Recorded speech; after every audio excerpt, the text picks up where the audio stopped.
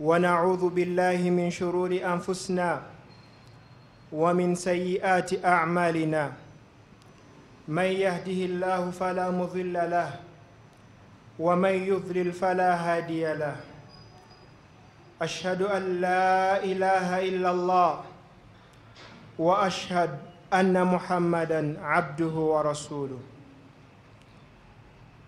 أيها الناس اتقوا الله. يقول الله بعد أعوذ بالله من الشيطان الرجيم: يا أيها الذين آمنوا اتقوا الله وقولوا قولا سديدا يصلح لكم أعمالكم ويغفر لكم ذنوبكم ومن يطع الله ورسوله فقد فاز فوزا عظيما.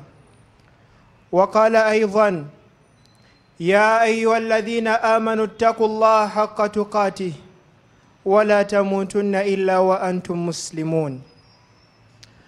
Amatenda amalungi agawa ggulu ag'ekitiibwa agogerwako mu butuufu gawa kitiibwa Allah subhanahu wa ta'ala. Allah tabaraka wa ta'ala nannyini buyinza ku buli kimu. Allah kyatuwadde ekyengera ky'obulamu. Allah tabaraka wa ta'ala bangi mbaddu ng'akaseera kano bagenzi ng'akaseera kano we bunaazibira bagenda kubeera mu ttaka. Nze naawe Allah atuwadde chance okuba nga tukyali balamu, n'atwongera chance endala okuba nga tukyali basiraamu. Tumusaba ne tumwegayirira akkirize emirimu gyaffe gye tugezaako okuteeka mu nkola. Nenzizaako okusalira omubaka Muhammad sallallahu alayhi wa sallam alladhi ballagha ar-risala, oyo yatuusa message, oyo yakola kabuufane yenna, oyo yagezaako okulaba nga message etuuka ku buli muntu yenna.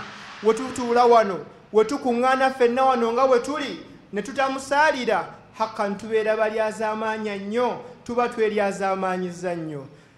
Baganda bange abakuŋŋaanyi wano olwaleero, bakadde bange ab'ebitiibwa, mwenna mbalambira nga nange seereseeyo okutya Allah subhanahu wa ta'ala mu butuufu bw'okumutya. Lwaki? Kubanga mu kutya Allah mwe muli okwesiimwa kwa buli muntu yenna. Allah tabaraka wa ta'ala atugamba: ya ayyuha alladhina amanu ttaqullah, abange mmwe abakkiriza mutya Allah tabaraka wa ta'ala, wa qulu qawlan sadida, era mwogere ebigambo ebirungi, mubeere abantu abalungi, mubeere abantu abeeyisa obulungi. Lwaki? yuslih lakum a'malakum, Allah agenda balongooseza emirimu gyammwe, Allah agenda balongooseza edduniya eno, Allah agenda tereza embeera yammwe, Allah agenda banguyiza obulamu bwammwe. yuslih lakum a'malakum, Allah agenda girongoosa. wa yaghfir lakum dhunubakum, Allah abasonyiwe n'ebyonoono. La ahada minna, mufa abali wano tukakasa teri atasobya, teri atakola nsobi. Allah yenna gw'aliba asonyiye, teri kyagenda kufuna okujjako ejjana. Allah agenda kulongoosa emirimu gyaffe atusonyiwe n'amazambi. yuslih lakum a'malakum wa yaghfir lakum dhunubakum wa man yuti' Allaha wa rasula, omuntu yenna alijja nga yagondera Allah n'omubaka we, fakad faza fawzan azima, agenda bba awangudde oluwangulo olw'amaanyi, agenda beera mu bantu abali successful, agenda beera mu bantu abagenda okwesiima. Baganda bange abali wano olwaleero, kulluna ala ilm, fenna tukimanyi nti la ahadan fil hayat, teri muntu mu bulamu yuhibbu aw yarda an yusiya ilayhi, asiima okubanga bamusobya oba okubanga bamunakuwaza, taliiyo. Kyova olaba ekyokwejjukanya kyaffe olwaleero, nsaba tukijje. Nabbi Musa alayhi salatu wassalamu we yali n'omusajja ayitibwa Khidhiri. Nabbi Musa Allahu tabaraka wa ta'ala we yagala okumulagako ku basajja be ab'amaanyi, ku basajja be abazira, ku bimu ku bitonde bye eby'amaanyi, n'amugeesa n'omusajja ayitibwa Khidhiri. Batambula mu bintu bingi era bayita mu bintu bingi, naye nze kyenjagaddemu olwaleero, Nabbi Musa amala okuyita mu bye baali bayiseemu ne Khidhiri, batuuka we bamaliriza Khidhiri annyonnyola Nabbi Musa byonna bye yali akoze, lwaki yali abikoze. mukyenjagaddemu olwaleero Khidhiri yamugamba nti wa amma aljidar fakana lighulamain yatimain fi lmadina wa kana tahtahu kanzun lahuma wa kana abuhuma saliha. Khidhir waliwo we baatuuka we baali batambula ne bayimirizaawo ekisenge, balina ekisenge kye baazimba. Nabi Musa ne yeewuunya ng'amubuuza limadha sanata dhalik, lwaki okoze ekyo ky'okoze? Ma sababu dhalika, nsonga kyekuleetedde okukola ensonga bw'etyo. Naye yali amugambye nti innaka lan tastatia alaiha sabra, gwe togenda sobola kubeera mugumiikiriza. Mu kutuuka awo Khidhiri amugamba nti wa amma aljidar, ekisenge kiri kye twazimbye, fakana lighulamaini yatimaini fi lmadina, kyabadde ky'abavubuka babiri nga bamulekwa. Namugamba bamulekwa abo boolaba be twazimbidde, wakana abuhuma saliha. Abafunuzi abamu bagamba nti wakana abuhuma, gwe baali bategeeza ne taata waabwe baali boogera ku jjajja waabwe nti wakana abuhuma saliha. Jjajja waabwe yali musajja mulongoofu, jjajja waabwe yali akola ebintu ebirungi, jjajja waabwe oba taata waabwe yali awangala bulungi n'abantu. Kana yuhsin ila nnas, kana yuamilu nnas muamalatan hasana, yali ayisa bulungi abantu era yali akolagana nabo mu mbeera esinga obulungi. Olunaku lwaffe olwaleero, famawduana alyawm, topiki yaffe ey'olwaleero gye tugenda okwogerako egenda kuvaawo, tugambe nti ahsin ila nnas yahsinu llahu ilaik. Mulongoose eri abantu, nawe Allah agenda longoosa gy'oli. Namwe Allah agenda baterereza bizinesi zammwe, namwe Allah agenda tereza obulamu bwammwe. Fanabiyullahi Musa, nabbi wa Allah Musa, lamma kana ma Khidhiri, we yali na Khidhiri, n'amugamba ekisenge kiri kye twazimbye si nti bano abavubuka ababiri be baali abalungi, nedda, wakana abuhuma saliha, bal jjajja waabwe oba taata waabwe ye yali omulongoofu. Kana yuhsinu ila nnas, kana yuamilu nnas, yali akolagana n'abantu mu mbeera esinga okubanga nnungi. Abantu yali abayisa bulungi, buli woyisa abantu obulungi n'okolagana nabo mu mbeera esinga obulungi, ebyengera byonna ogenda bifuna wano ku duniya ne ku akhira. Ahsin ila nnas, mulongoose eri abantu, yuhsinu llahu ilaik, Allah naawe agenda longoosa gy'oli, Allah agenda longoosa obulamu bwo, Allah agenda teereza embeera gy'owangaaliramu. Omusajja owookubiri ayitibwa Al-Mubarak bun Wadih, eyali taata wa Abdallah bun Mubarak. Batunyumiza ne batugamba nti kana harisa lilbustan, yali musajja nga kastodiani ow'ennimiro emu. Naye yawmu min al-ayyam, lunaku lumu mu nnaku mukama we yajja gy'ali, faqala lahu, n'amugamba nti genda mu nnimiro omwo ndeeteremu al-inab, al-inab omuzabbibu ogwengedde, ndeeteramu omuzabbibu nga gwengedde. N'agenda n'aleeta omuzabbibu ogwayite gwengedde. Faqala lahu lesh ma mushkilatuk, buzibu ki bw'oyina? Ebbanga ly'okoledde wano tosobola kwawula wakati wa kimera kyengedde n'ekitengedde? N'amugamba ddayo oleete ekyengedde. Faraja, n'addayo omulundi ogwokubiri. Lamma raja ilayhi, we yadda eri mukama we, yaddamu n'aleeta omuzabbibu ogwayite gwengedde, oba yaddamu n'aleeta fruti eyayite eyengedde. Fataajjaba minnu, mukama we n'amwewuunya, n'amugamba okoledde wano ebbanga, bantu bangi bakola mu makolero, kizibu okuba ng'omuntu akolera mu kifo kyonna ky'akoleramu n'atamanya n'atabaako nga yali atesitinzeko ku bintu by'akolamu. Kizibu okuba ng'omuntu akolera mu kampuni yonna, oba ya byakunywa oba ya byakulya nga tabiryangako. Naye ebbanga lye yali amazeewo, ebbanga eryali eddene, yali takoobanga ku kimera kya mukama we na kimu. N'amugamba ataituhuna, najja wano mbeere nga nkuweereza, lakin n'amugamba naye tonzikirizangako kulya kimera na kimu. N'amugamba kyova olaba mu bulamu bwange bwonna siryangako kimera kyo na kimu. Ebbanga lyenkoledde wano mbadde omuntu aweereza omulungi. Omusajja oyo taata wa Abdallah ibn Mubaraka, Allahu tabaraka wa taala mu kumusasulamu, yamusasulamu n'omwana eyali atya ennyo Allah, omwana eyategeera ennyo eddiini, omwana eyasomesa eddiini, paka ku ssaawa zino abantu baba boogera beesembesa Abdallah ibn Mubarak, Abdallah ibn Mubarak. Lwaki? Taata we olw'okuba yali alongoosa, Allah mu kumusasulamu, Allah yamuwamu ezzadde eddungi.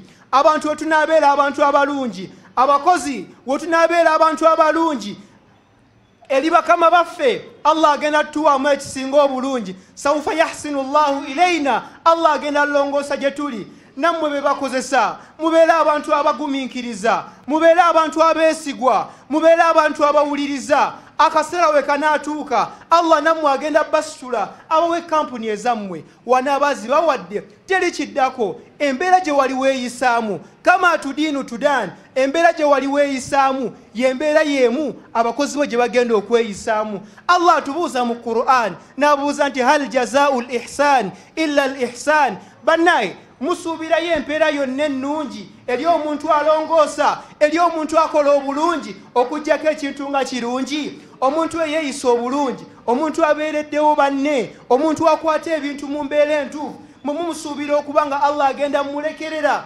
mumusuubira Allah obutamubeererawo.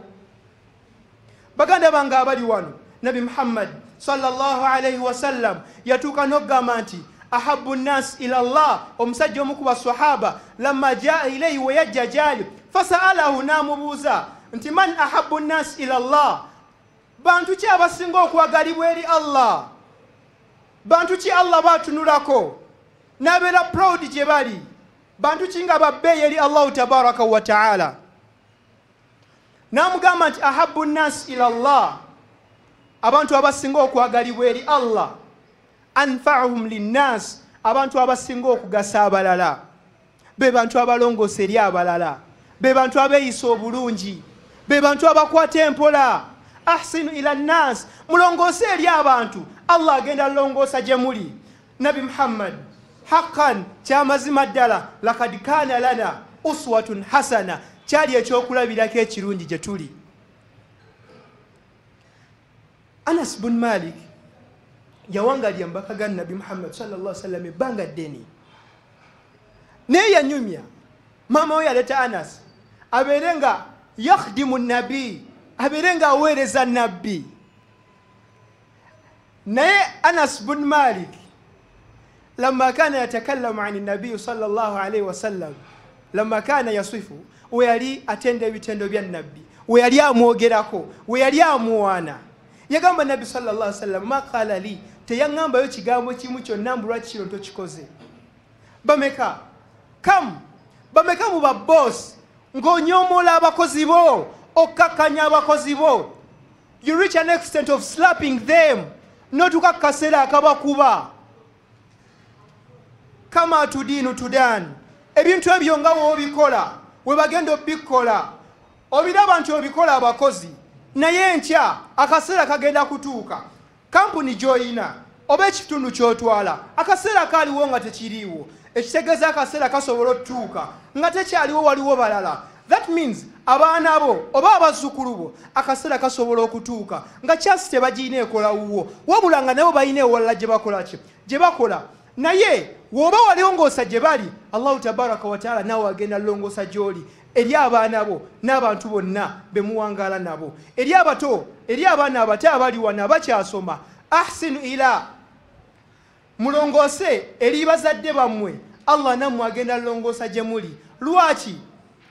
Kama tudiinu tudan, ebintu ebyo byonna nga woobikola Allahu tabaraka wa taala naye wagenda obikola. Allah naye wagenda okukugezesa n'omwana agenda okuyisa bwatyo.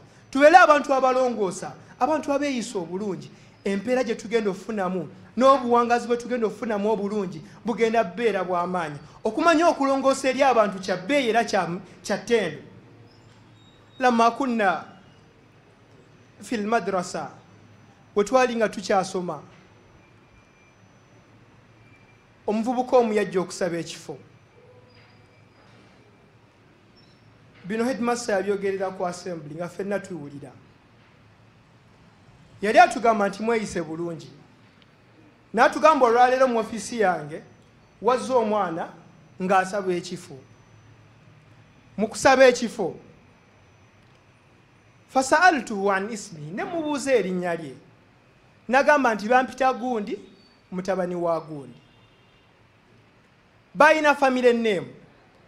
Headmaster n'amubuuza jjajjawo bamuyita gundi ne gundi, n'agamba ye nti jjajja wange ye gundi ne gundi, n'amugamba nkuwadde ekifo. Headmaster yali ku assembly n'agamba nti amazima ne results z'omwana saazitunulako siina kye nali mwetaaza. Ne bwe bamubuuza lwaki, n'agamba olw'okubanga jjajjaawe kaana y'okusinulira Nansi yali alongoosa eri abantu, yeeyisanga bulungi mu society, yeeyisa bulungi eri abantu, yayambanga abantu, yayambanga abaana abato, yaweereranga bamulekwa. Nabi Muhammad sallallahu alaihi wasallam yatuka ku extent yatugamba nti irhamu man fil ard, musasira abantu abali ku nsi, yarhamukum man fis sama, Allah yali waggulu agenda nammwe basasira. Abantu abali ku nsi kuno tubasaasira nga nuhsin ilayhim, nga tubayisa bulungi gye bali, tubakwatirako abantu abakadde, abantu abalina obwetaavu, abantu abali mu mbeera ey'akanyigo. Teri kigenda kusinga, teri kigenda bbeera kirungi gye tuli okusinga embeera eyo. Nsaba aqulu qawli hadha wastaghfirullah li wa lakum wa lisaa'iril muslimina min kulli dhanbi fastaghfiruhu wa tubu ilayhi.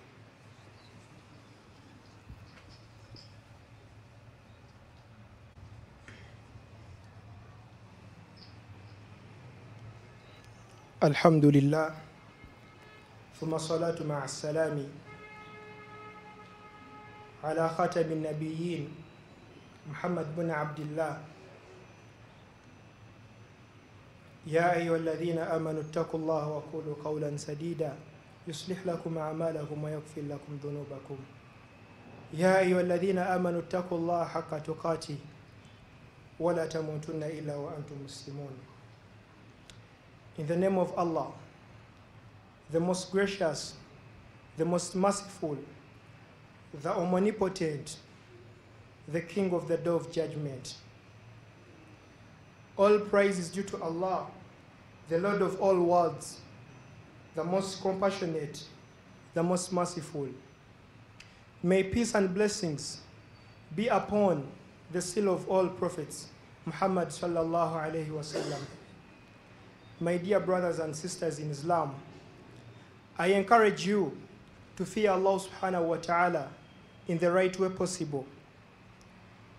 Yaqulullah, Allah tabaraka wa ta'ala says in the Holy Quran, Ya ayyuhalladhina amanu ittaqullaha haqqa tuqati. O you who believe, fear Allah subhanahu wa ta'ala in the right way possible, and may death not occur to you except when you are a believer, except when you are a true Muslim, except when you're on the right path. Whoever will meet Allah subhanahu wa ta'ala when he or she is on the right path will be blessed with the Jannatul Firdaus, will be blessed in the most excellent way. My dear brothers and sisters in Islam, today's sermon was all about doing good and being good people to the rest of the people. Allah tabaraka wa ta'ala, as he eloquently says in the Holy Quran, he told us one of the great stories in the Holy Quran, and that great story was all about his prophet Musa alayhi salatu wassalam when he was with Khidir. During their journey, they faced so many things, but upon what we want us to ponder about today, it was when they reached a certain extent of building a wall.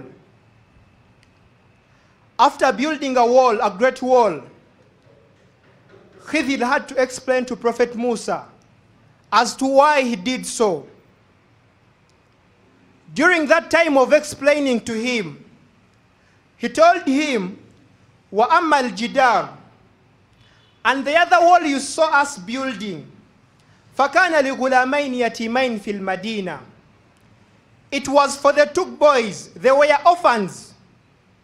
Wa kana abuhuma saliha, but their father was indeed a righteous person, was indeed a kind person, was indeed a great person.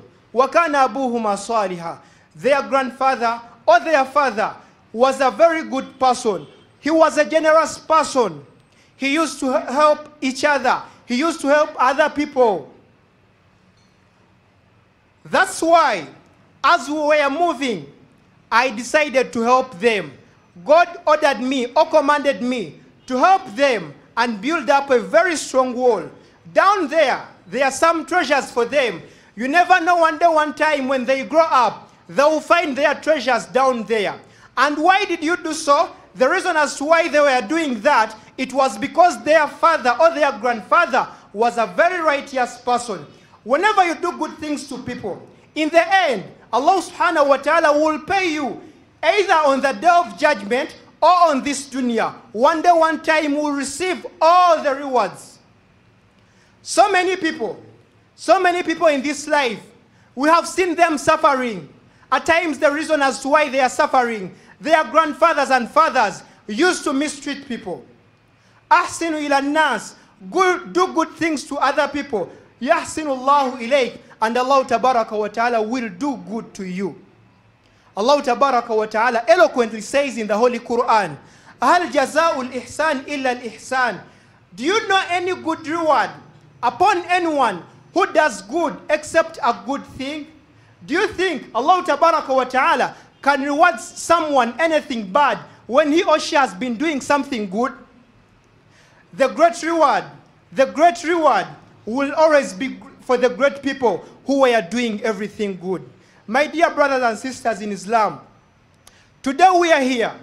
I'm just encouraging you. I just want you to ponder about the importance and the significance of treating others well.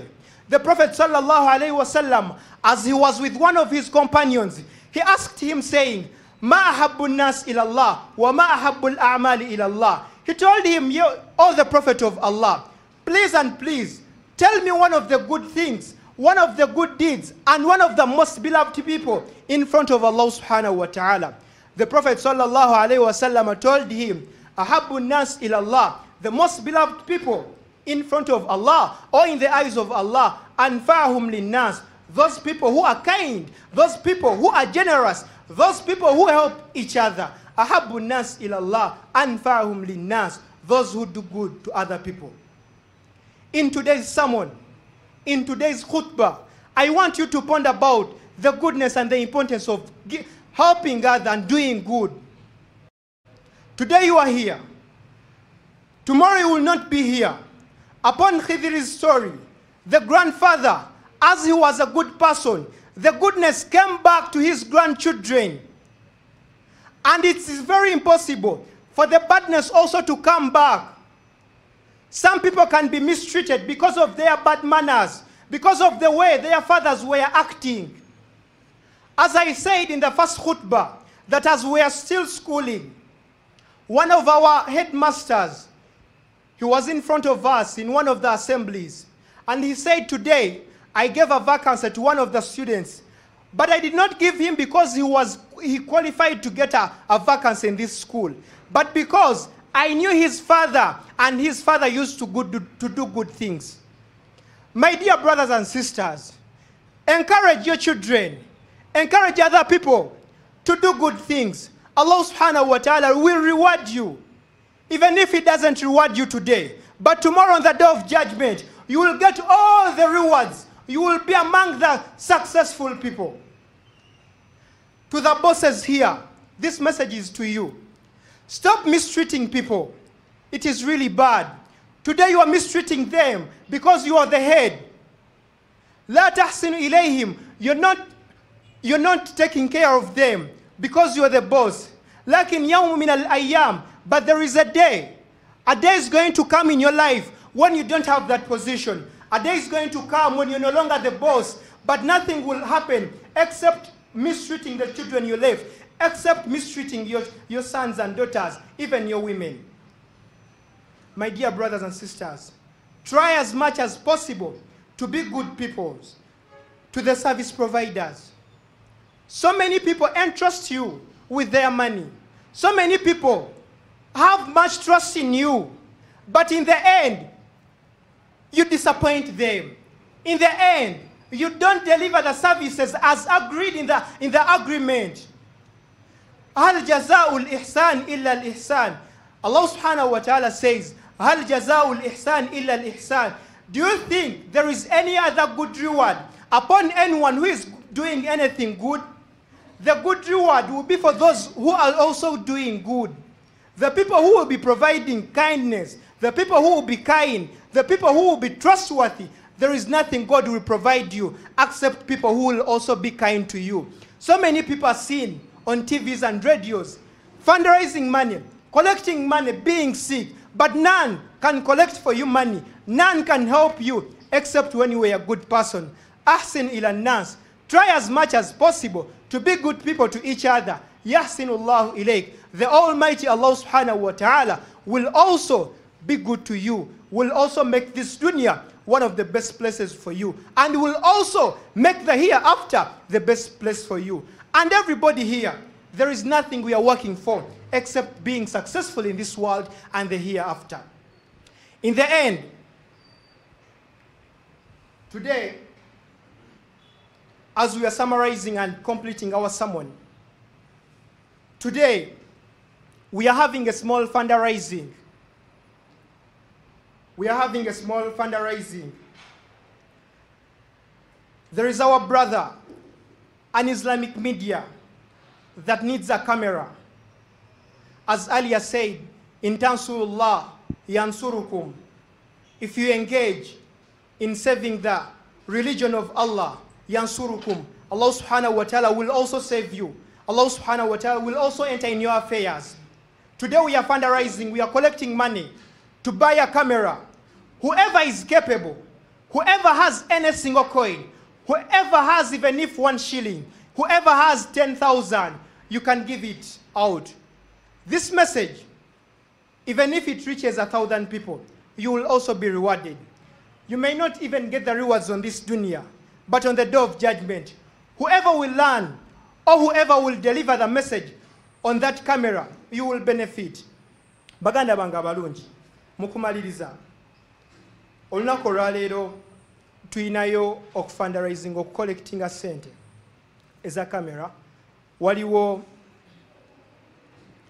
media, Islamic media emu bagita MBN, Islamic media, yetaagayo ku ssente okubanga efuna kamera. Nga we tugambye nti mulongoose eri abantu, Allah nammwe agenda longoosa gye muli. Omuntu wagula kamera n'ateekako ssente, message eyo n'ekyuka eri abantu, ne bamanya obulungi obuli ku busiraamu era ne bakola ebintu ebirungi. Allah subhanahu wa ta'ala naawe agenda ateereza kabbuli, ateereze n'edduniya. In tansurullah yansurukum. We munaataasa Allah, Allah nammwe agenda bataasa. Inna Allaha wa malaikatahu yusalluna ala nabi. Ya ayyuhalladhina amanu sallu alayhi wa sallimu taslima. Allahumma salli ala Muhammad wa ala ali Muhammad kama sallaita ala Ibrahim wa ala ali Ibrahim fil alamin innaka Hamidum Majid. Wa idha Allahumma an jami'i as-sahaba khususan minhum Abu Bakr wa Umar wa Uthman wa Ali wa an as-sa'id as-sahaba.